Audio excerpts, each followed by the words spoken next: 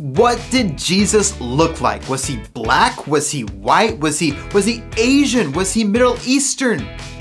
Actually, I don't need to take that long to explain the answer. Jesus was a Middle Eastern Jew. That's not really debatable. So, I'm not sure if I need to do another episode about this. We imagine so many different things when we think about what Jesus looked like. Well, here's the good news. Jesus didn't look like this, or this, or even this. They're all wrong. And I'm going to show you today something that you probably haven't seen before, and it's actually the earliest depiction of Jesus. And it's crazy. It's actually a piece of graffiti, and it's it's gonna really surprise you. Welcome to What the Heaven, where it's good to ask questions. Every week I answer people's questions that they send in to me on Instagram, on the comments down below, hopefully someday on email, on Facebook Messenger too. But a few weeks ago, somebody named S the Babs, I have no idea what that means, but cool username, they sent me this. I got an idea. What did Jesus look like? I saw something online that they figured out what Jesus looked like. How true is this? I love this question because it's so controversial right now. Some people think that we should get rid of every picture of Jesus where he looks white because they believe that it contributes to the Americanization or the Westernization of Jesus. Jesus wasn't American and Jesus wasn't white. So what should we do with these paintings? First, we gotta look at the famous one. The one I know you imagine, the one I know you've seen a million times. Let's look at it, figure out why it's wrong, and then I'm gonna show you some of the paintings that are the most accurate of what Jesus looked like. You ready? Okay, let's figure out what the heaven Jesus actually looked like. What the heaven? You know what Jesus didn't look like? This. This painting is called Head of Christ, and it's by Warner Solomon. Some people claim that this has been reproduced 1 billion times. Some people claim that this painting, the one that's on the side of the screen right now, it has performed miracles. But have you ever asked, why does it look the way it does? Look at the photo, look at it really closely. What does it remind you of? How does it make you feel? Does it remind you of your second grade teacher?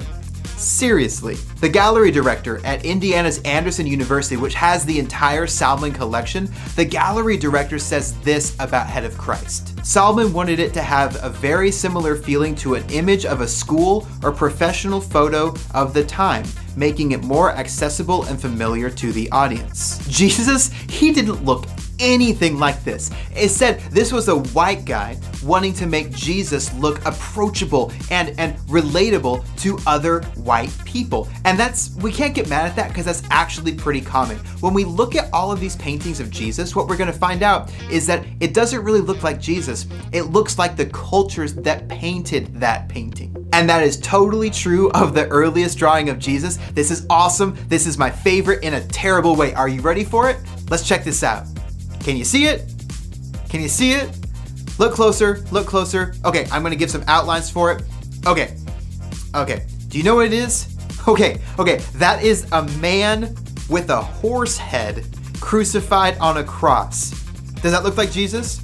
No? Yes? You didn't think that Jesus had a head of a horse? Okay, good. Exactly the point. This is a piece of graffiti making fun of a really, really early Christian person named Alexamenos. And the text at the bottom says, Alexamenos worships his God. This is a piece of graffiti making fun of somebody for worshiping Jesus, making fun of somebody for worshiping a God on the cross. This is not only one of the earliest drawings of Jesus, it might be the earliest, it's definitely the earliest picture of Jesus on the cross. This is also one of the first examples of Christian persecution ever in the history of our religion. So what do we learn from this? Actually, we don't learn anything about Jesus, but what we learn is that a lot of people back in the day thought that Christians were stupid for worshiping someone who died, for worshiping someone who died on the cross. So that's why I love this painting. It's Jesus, but it's not, but it shows that the resurrection, that's the most important thing. It's graffiti, it's a wall scratching, it's a, I don't really know what it is. I don't know how to summarize this. Jesus had a human head. Next picture. This looks great, this looks agreeable until you realize what Greek scholars have realized, that in this picture, Jesus is basically Zeus. And that's what happened a long time ago, is they would take a picture of Jesus, they would paint a picture of Jesus, and then they would make him look like Zeus, or make him look like another Greek or Roman god, in order to show the Greeks and the Romans that Jesus actually was God. They wanted Jesus to look like Zeus so that they would see how powerful Jesus was.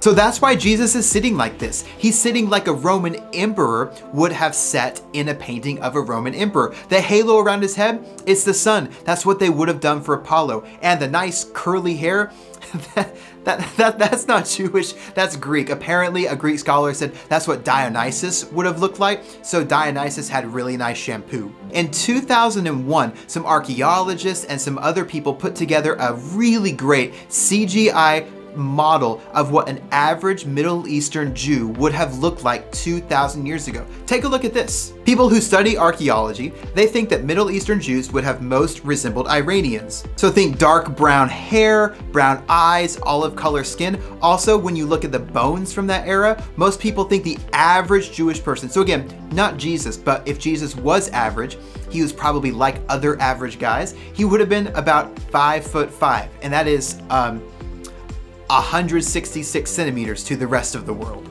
So with that all being said, compare a Middle Eastern, possibly Iranian looking person to this. This guy is white, like whiter than me, and he probably drinks more pumpkin spice lattes than me too.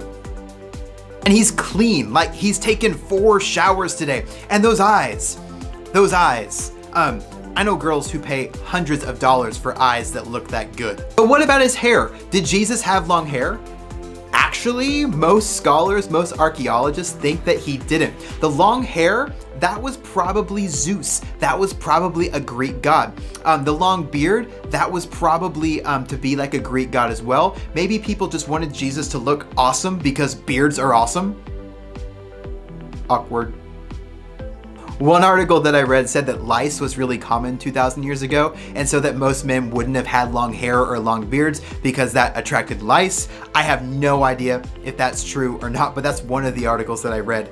That's also kind of weird. This is one of the earliest pictures of Jesus, and what's interesting is we have no idea that it's Jesus because of his face. This is super cool and theological. We know that this is Jesus because of what he's doing. He's healing the woman. In this painting, it's the exact same thing. We don't know who Jesus is because of what he looks like. We know who Jesus is because of what he's done. He's making the lame man walk. Here's a cool piece of trivia. There was no painting of Jesus with a beard for over 300 years after Jesus died. This is the first one. Now, with all that being said, we don't know for sure if Jesus did or didn't have a beard. I think he probably didn't, but we can be pretty safe in betting that Jesus had long sideburns because those were one of the things that identified all Jews. So it didn't make Jesus look different, it actually made Jesus look normal, but Jesus would have had long sideburns, but probably not the big manly beard that a lot of paintings of Jesus have. Next thing, did Jesus wear sandals? Yeah, he wore sandals.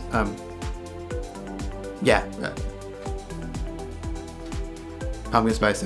He wore sandals. In so many paintings of Jesus, Jesus is wearing either something nice or something white. But we know, and I'm gonna tell you why Jesus never wore white. Here's a really realistic, what a lot of people respect. Here's a great painting of Jesus. Now look at this. First of all, Jesus looks like Christopher Lee playing Sauron in Lord of the Rings. He has a great brown cloak. He's next to some Greek looking dude. I think it's Peter, but honestly, he's Greek. It could be Plato or Aristotle. Maybe Plato actually traveled forward in time to meet Jesus. Maybe Plato's an apostle. Off topic.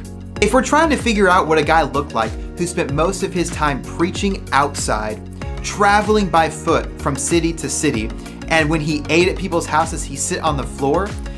When we're trying to think about what he looks like, do you think he wore white? Even if Jesus had a white robe, it would have turned brown in like 5 minutes of walking. Jesus didn't wear white, he didn't wear purple, he was wearing a brown cloak. Now this is just a cool painting. I love this one, it's of the Transfiguration. But in the Transfiguration, Luke 9 says that Jesus' clothes became white. became like lightning. So what that means is, well, Jesus's clothes weren't normally bright. And that really makes sense. Now here's where it gets weird, and this messed with my brain when I started studying for this episode. Jesus most likely did not wear a long robe. We know from one of Jesus's sermons that the rich people, the people who wanted to draw attention to themselves, that they showed how important they were by wearing long robes. Long robes meant money. Long robes meant power.